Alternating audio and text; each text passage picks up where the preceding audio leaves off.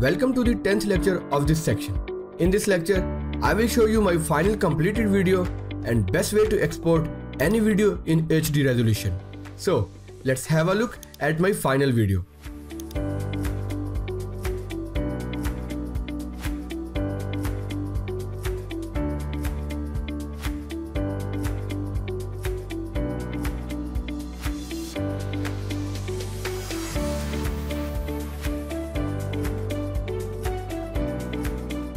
Okay, I hope you like it. Now let's export this video. Make sure your composition panel is selected. And then I will go to composition menu and will click on add to Adobe Media Encoder cube. It will take you to other software named Adobe Media Encoder. This software have very good encoding options for your video projects. Your project file will appear here. So first of all, we will go to this menu and select H.264. because this codec produce very good quality but keep the file size very low. After this, I will go to this menu. Here we have too many options to select of our choice.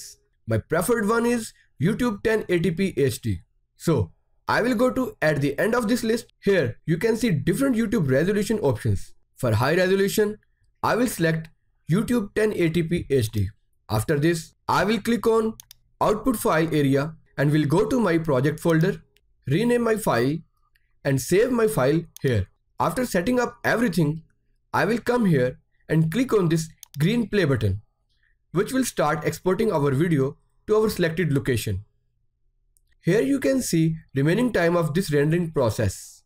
Now you have to wait for a few minutes, and when export will complete, you will see a green check mark here. Let's go to project folder and have a look at our rendered video. Okay, here you can see our rendered file, and here you can see resolution and file size of this video. Let's play and have a look at this video.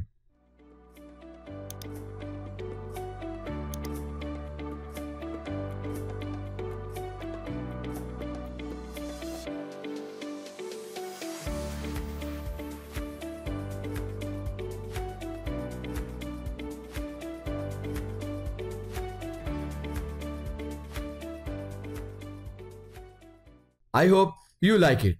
I will conclude and give you a recap of this section in next lecture. So see you in next lecture.